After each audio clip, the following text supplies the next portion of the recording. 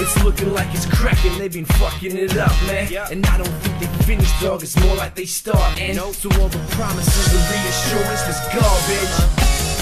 Watching it happens the hardest, and nothing is different. Now indigenous people still being set aside, and Kevin saying sorry ain't making up for the genocide. It seems like every day our rights is disappearing. For the average working person, it's certain to make a living.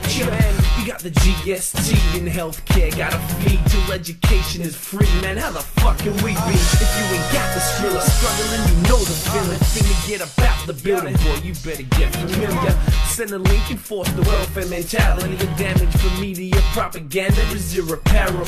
It's kinda hard to make a change when most of the odds is against us. But trust me, homie, it's over because don't ya?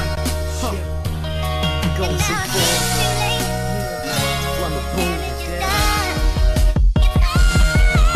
We can't escape the politics. News has got a lot of it. I'm thinking that the problem is this goddamn lot of pricks simply haven't got a fix, ain't ever on top of it.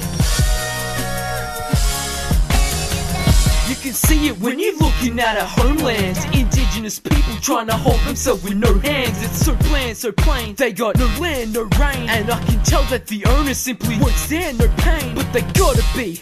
The country ain't being run properly. Government are treating the country like it's a lottery. Just the luck of the draw. We're stuck in a storm, cause we're thirsty for justice but don't get a suck of the straw. It's worse than before. I doubt right'll be better. Get this country off the ground like a rudder propeller. We can only hope now, cause we're stuck with the fella till the next election. So let's hope for redemption, cause damage is done, yeah.